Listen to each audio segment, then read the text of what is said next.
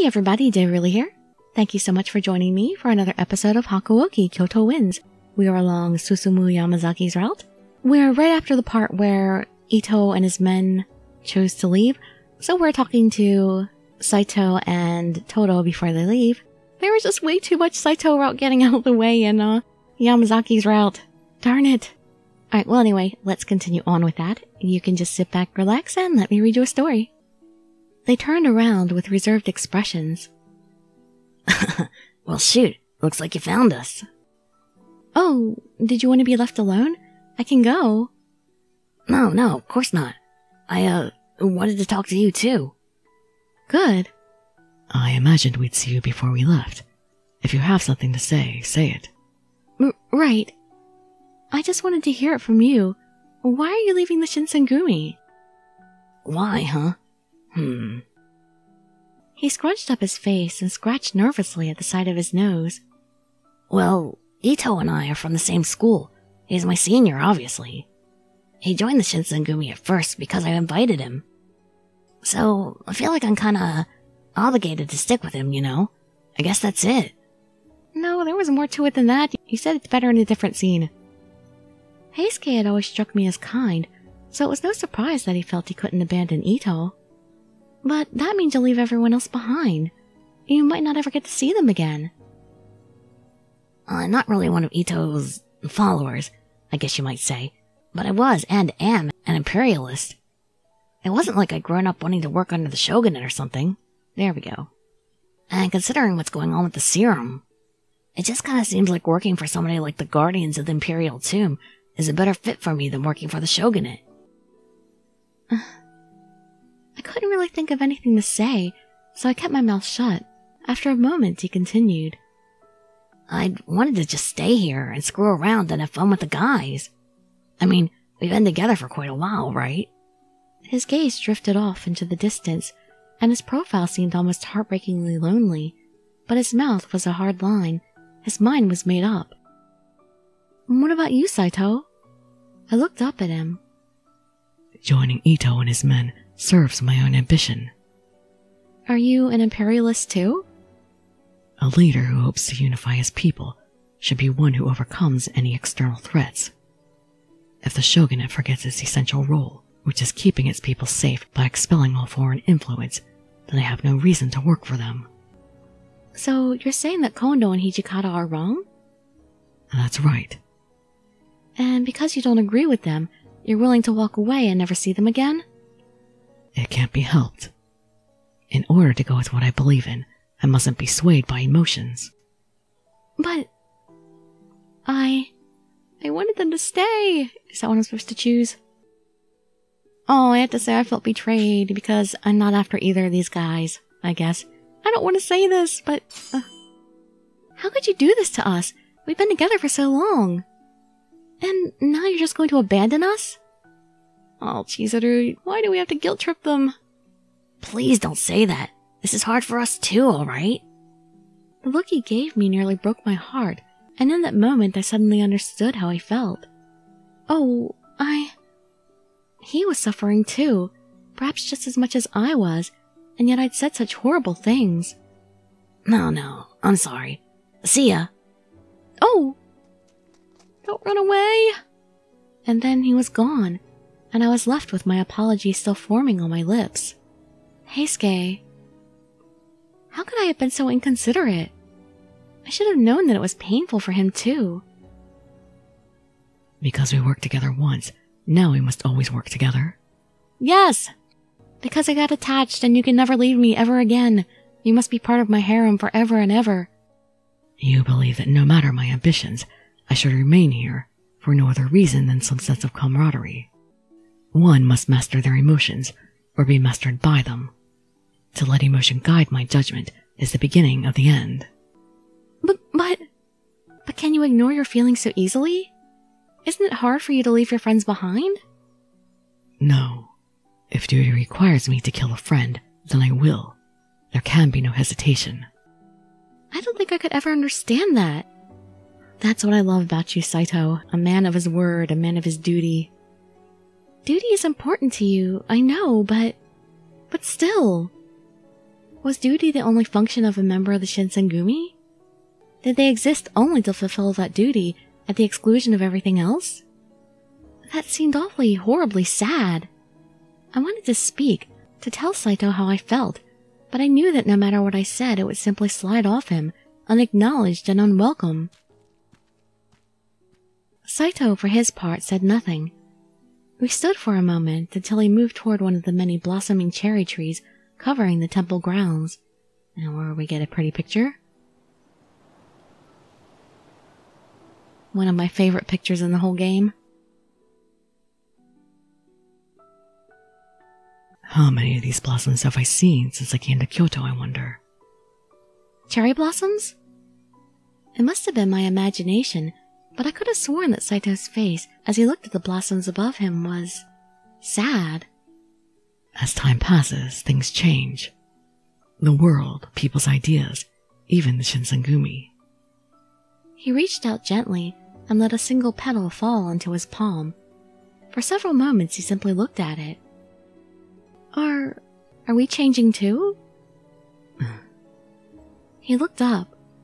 Our eyes met. We have. Is that why you're leaving? Because we've changed? He didn't answer. He only gazed quietly up at the cherry blossoms. His mind had been made up long ago. There was nothing I could say that would change it now. Even so, that does not mean everything must change. I was surprised, not by his words, but by the small smile that appeared with them. As times change, and life changes with it, and there are some things which do not change. I believe in those things that do not change. Things that do not change? Yes. And somehow, that meant he should go with Ito? It didn't make any sense. What Saito believed in was something else. I didn't know what yet, but I could feel it. So long as he didn't change, so long as he was still the man who could look up at the cherry blossoms and smile, then perhaps it was okay. Even if he was far away, perhaps our hearts could still feel the presence of the other. It was sad to think that he would no longer be nearby, but... Saito, could you give me that petal? Of course. What do you intend to do with it? I won't do anything with it. I just want to keep it. A reminder of my time with him. That's odd. Here you are, I suppose. Thank you. I'll treasure it. I'm skipping time. And here I choose yes, I am staying for a guy, and that guy is Yamazaki. This time I stay in my room. And remain in my room. Shimada had told me to stay hidden in the room, so I have to obey what he said. But something is definitely happening outside of this room. My hands wouldn't stop trembling from fear. Yukimura! Yukimura, are you there? I heard my name from the other side of the sliding door. It was a familiar voice. Yamazaki? Yes, I'm here. Oh, you're safe. Don't open the door, just listen. Okay, but Shimada is... I know, but the enemy is still around. Make sure there are no lights in the room, and don't make a sound, no matter what. Got it? Okay. Just as Yamazaki had said, I blew out all the candles in the room. Just then, I could sense the air on the other side of the door change, and it made my arm hairs stand. Where is Chizuru Yukimura? Sorry for the bad news. She had already escaped to a safer location. I see. Then get out of my way. No, I can't let you go beyond this point.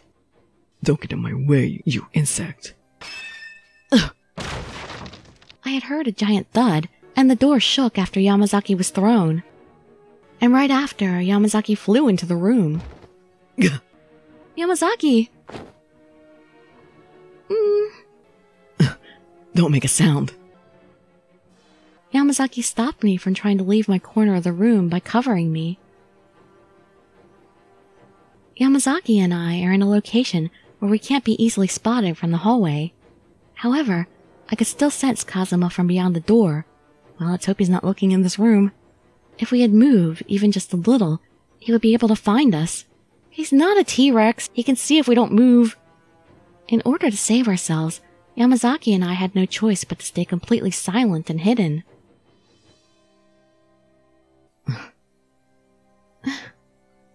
The air was so tense that we had to stop breathing. I wasn't sure how long we'd been in the room. Eventually, Kazuma seemed like he grew bored, walking away as the sound of his footsteps grew further and further away. Did he go? Yes. Even though my voice was filled with relief, Yamazaki seemed much more unsettled. Damn it. I couldn't do anything. No, you protected me. It was just sheer luck that he didn't come in. But I don't even have the slightest bit of strength necessary to stall him, let alone defeat him. If only I was strong. I want more power. Don't say that. It comes at a price. After it seemed as though Kazuma was no longer anywhere to be seen, I helped Yamazaki stand. He still seemed a little weak, his legs wobbling from being thrown earlier. You go somewhere safe while you still can. Find your comrades. No, I can't leave you behind, Yamazaki. Don't worry about me. But you're my comrade too. Well, because you're my comrade too, Yamazaki. I can't leave my comrade behind. I have a sense of duty as well. I see. You consider me your comrade. Yes, you're protecting me. You're very dear to me. Thank you. Well, I guess that rather than running away and risking running into him again, it may be safer for us to stay here. Yeah, exactly, in a place he's already searched and probably won't come back to. Yes, you may be right. However, what is the situation like outside? Yamazaki peeked outside the room from a window, but we couldn't hear any more swords clashing. However, we could hear footsteps approaching. We're not out of the woods yet, huh? Yukimoto, hurry! To the back! But your injury, Yamazaki! I'm fine. You hurry up and... As I was shuffling to hide myself in the corner, I saw someone jumping into the room. Oh, thank goodness. Oh, Yukimura, I'm so glad you're safe. Inoue! Inoue took a look at both me and Yamazaki, and he sighed in relief. Are you hurt? I'm fine, but Yamazaki... Ah, you are protecting her, Yamazaki? Thank you so much, Yamazaki. Are you badly injured? I'm managing. Where is he? Thanks to everyone's hard work, we were able to drive them away successfully. And I got bored of searching. I see. It makes me happier to hear it. If your injury is not fatal, do you think you can report to Toshi? Understood. I'm going to report on your safety to the commander. Please remain in this room. Okay. Yamazaki and Inoue left my room and headed for Hijikata. What was most concerning to me was Yamazaki's perplexed expression before Inoue arrived. He looked almost upset.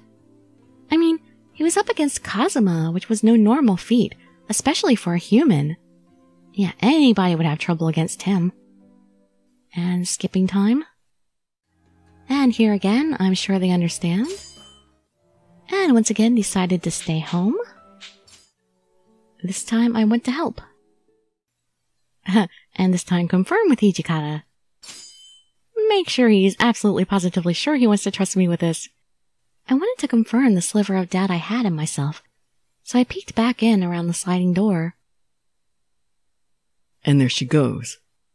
Hey, Yamazaki, Shimada. Yes, sir. Did you call? So now I get to actually see that he, had these two follow me. I sent Yukimura to deliver Saito a letter. Keep an eye on her, but don't let her see you. If anything happens, make sure she's okay. Understood. Hopefully, if something does happen, it'll just be some idiots trying to get to Miura or something. There's some dangerous guys after her, though. If the demons show up, just get her back here immediately. Yes, sir. We're off. Yeah, get going. Oh. Maybe that meant he didn't quite fully trust me yet. Oh, you heard all of his words. It doesn't mean he doesn't trust you. It's just that you're in danger. He's trying to ensure your safety, girl. Of course I was a little disheartened to hear that, but maybe that was the best I could ask for. I pulled myself together, made sure I had everything on my person, and I left to deliver Saito's letter. First I slipped the letter into my kimono, and I double-checked to make sure it wouldn't fall out. Next, I carefully unfolded the map Hijikata had drawn out for me. Hijikata placed enough faith in me to get the job done, so I had to be sure I did things correctly. Okay, so I go this way on the street. According to this map, it looks like I have a long way to go. I better hurry or it's going to be evening by the time I get there. Maybe I should run there. I wanted to ensure I take all safety precautions, of course, but I was overwhelmed with a sense of duty, to the point that I couldn't help but feel running would ensure I'd complete the task on time. And skipping. Why did they give us different text for that? And we have some more different text here because I guess since we're more along Saito's route this time. Now that the job was done though, I wasn't quite sure what I should do next. Oh, never mind, skip that. Heading home. As I was running toward the compounds, I knew I had to be conscious of my surroundings. I knew too that Yamazaki and Shimada weren't too far behind me. I felt bad knowing they were responsible for me, and I stopped in my tracks. Yamazaki? Shimada? Are you guys there? Oh, I feel like we shouldn't have said that. You should have just let the guys do their job. No response, but I knew they were here. And I'm sorry. All because I wanted to be of use to you guys. I put you through so much more than you would have wanted. It's not like that. I'm just following the commander's orders. It's not a matter of you causing any trouble. That's right. Saito said so earlier. This mission was a no-brainer because it was you. Do you guys really think so? Yes, or at least I think so. Let's see. Thank you in advance. How is this advance? Thank you for everything you've been doing up until now. I do appreciate it too. You two have always supported me, and you've helped me at every turn. I have a feeling I'll continue to cause you two to work hard in the future as well. So, thank you in advance.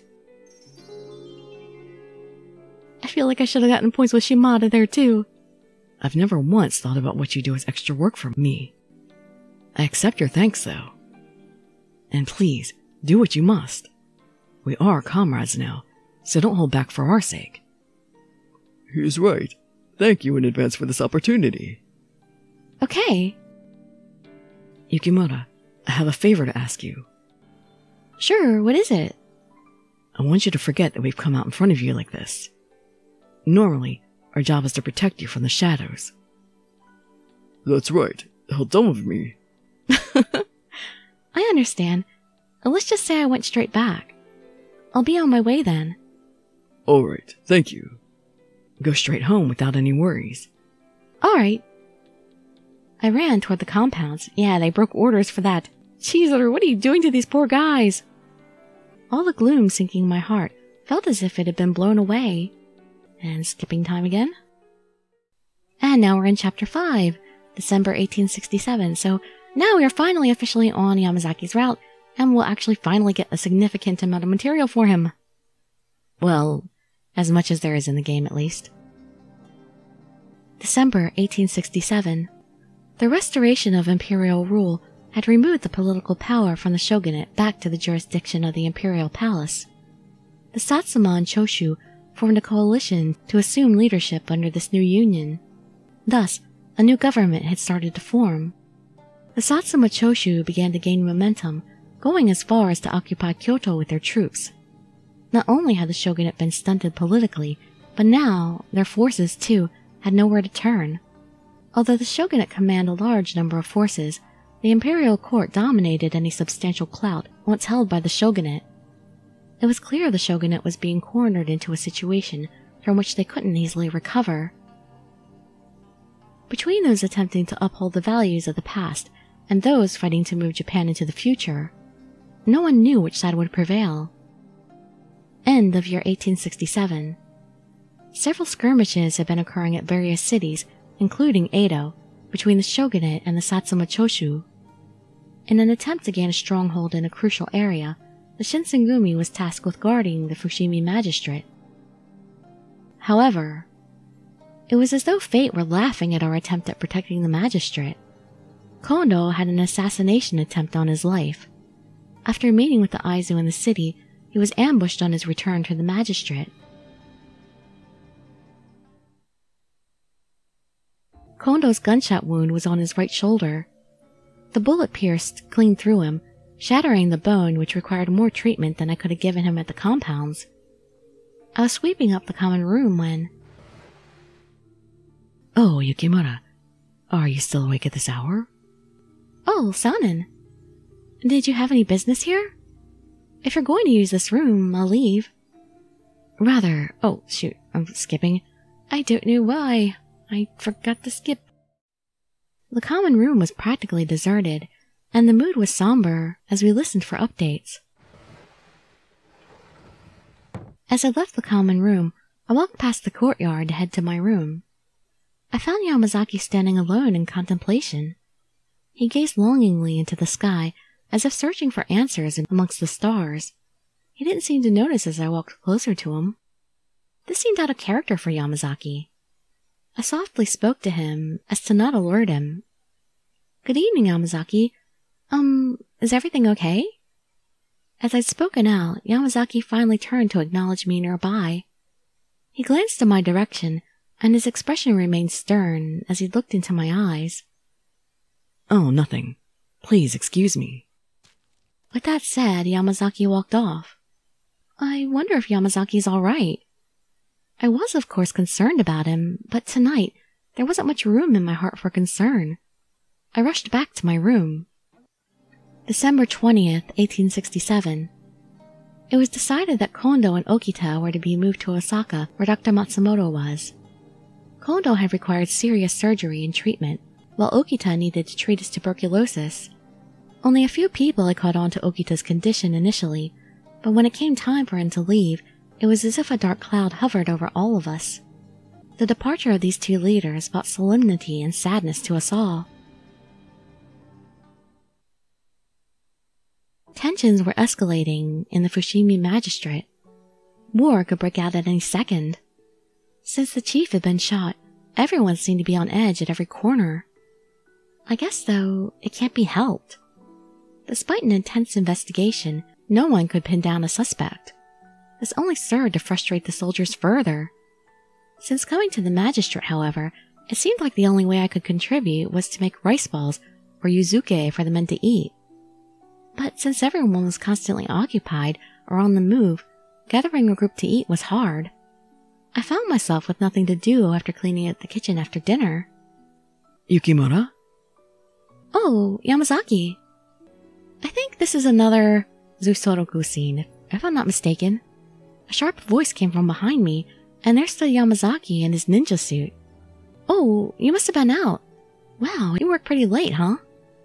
I had assumed he was performing his scout duties, looking for any sign of a culprit responsible for the attempt on Kondo's life. I bowed to him calmly. Forget about me. What's concerning me is you. Huh? Why are you still in Kyoto? This city will be a war zone soon. Yamazaki inhaled deeply, and he continued with a reserved expression. I figured you'd go with Chief Kondo and Okita to Osaka. I didn't think I'd need to say anything. I just assumed Commander Hijikata would ensure that you'd be a safe distance away. There was a hint of stress in his tone, and his exhaustion was coming through.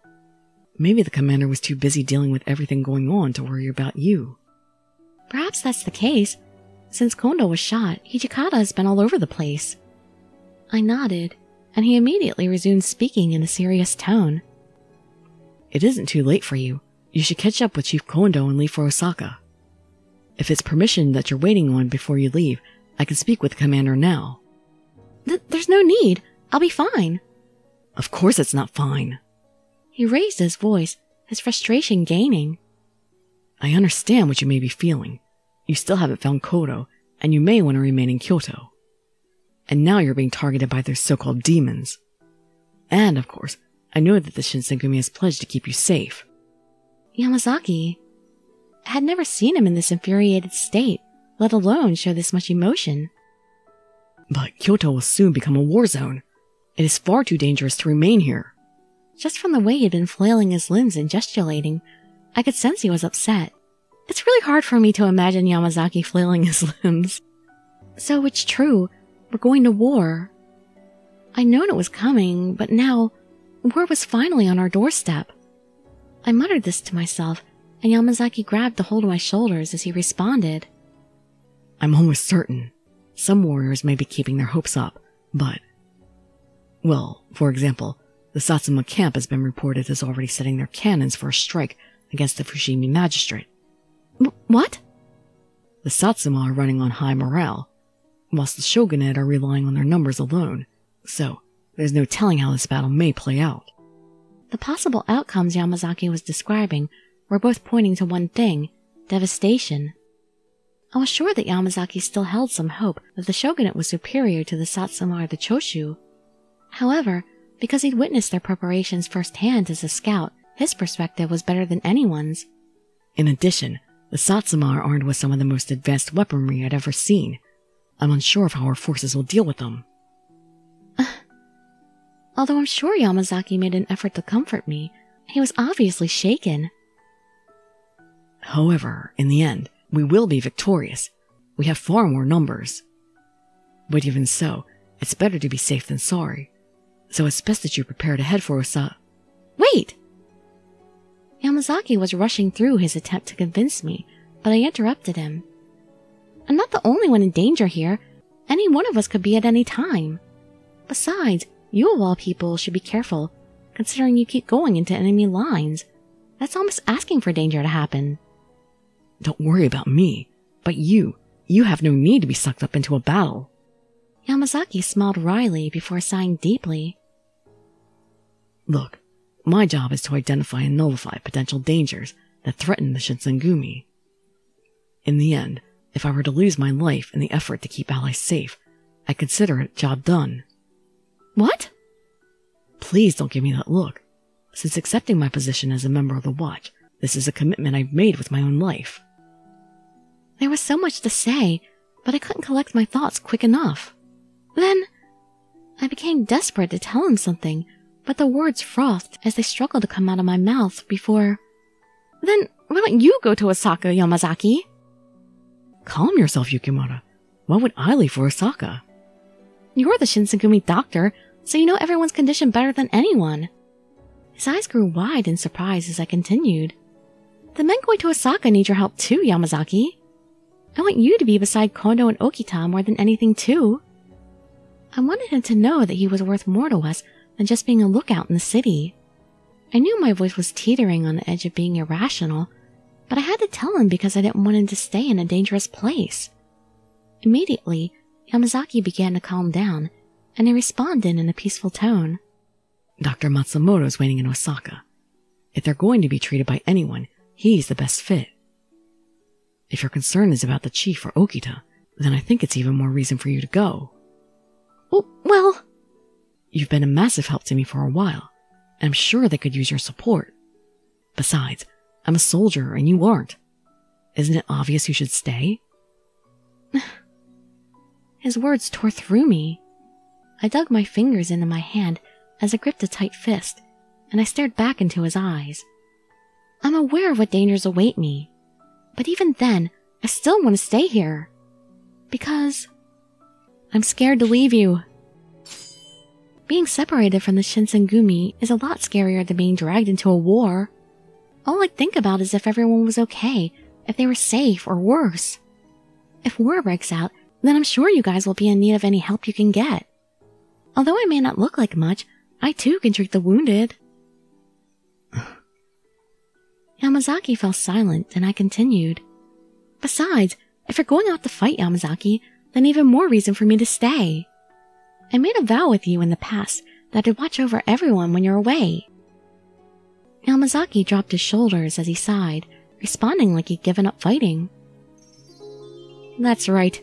Just give in. I know where you're coming from, Yukimura. I can't stand it when my comrades are hurt either. That's why I chose to distract myself with tasks that took me away from everyone. Yamazaki. His smirk gleamed in my eyes, and my heart squeezed. I guess I'm putting you in the same position. But please, take care of everyone while I'm gone. Okay. I smiled in response, and he shared with me a small grin as well. Suddenly, Yamazaki closed the distance between us, holding me closer. Huh. If only a kiss came along with that. Why'd you pull down your mask if you're not going to kiss me? He unraveled the cloth around his mouth, and his eyes wrapped me with warmth by looking at me. You're strong. Huh? Yamazaki took my hand and muttered quietly. There aren't many who care about the Shinsengumi as deeply as you do. Only those who have seen death and know what it means to lose someone can understand the fear of losing someone they cannot live without. And yet, my dear, I sense those very feelings because of you, something I never realized. Those feelings? Oh my. Yamazaki made perfect sense. I could only wonder, though, if I deserved to be worried about. I mean, is it okay for you to give me the honor of what you suggest? Don't be so modest. To me, I believe it is what's right. Yamazaki's words filled my chest with warmth, like fresh tea being poured gently into the cup. I can trust you to take care of my wounded comrades. However, to me, you are as precious a comrade as I've ever had. So please, don't push yourself too hard. Keep yourself safe. How could he say that to me? He's the one who's in danger the most. The thought didn't settle easily in my mind. But still, the fact he trusted me so heavily gave me an intense feeling of pride. Okay, understood. I nodded. Yamazaki nodded back in response, and he slowly loosened his grip on my hand. I'm going to report to Commander Hijikata on what occurred in my last round. So if your name comes up, I'll be sure not to say anything about where you are to be headed. Thank you so much, Yamazaki. I should be the one thanking you. After speaking with you, I feel so much better. You give me a peace of mind. So, thank you. He smiled timidly at me as he expressed his gratitude. If I had given Yamazaki peace, then what he'd given me was meaning. He inspired me to believe that there was something I could do for the Shinsengumi, that I could be helpful to them, and it made me realize that there's no way I can let him down. Upon discovering that he accepted me for who I was, it made me confident, an unfamiliar feeling. No matter how uncertain the future could be for me, I was no longer scared to see what's next. And there we'll break. I believe I made that pretty long, but I was waiting for that point. I wanted to finish the scene. So I hope to see you in the next episode to see exactly what we've got with him. Or I'd love to see you in some of my other videos. And I'd be so grateful for any likes, comments, subscriptions, or shares with your friends to show some support. Thank you so much for joining me, and I wish you all health, happiness, and safety. Dirili signing out. Bye bye everybody.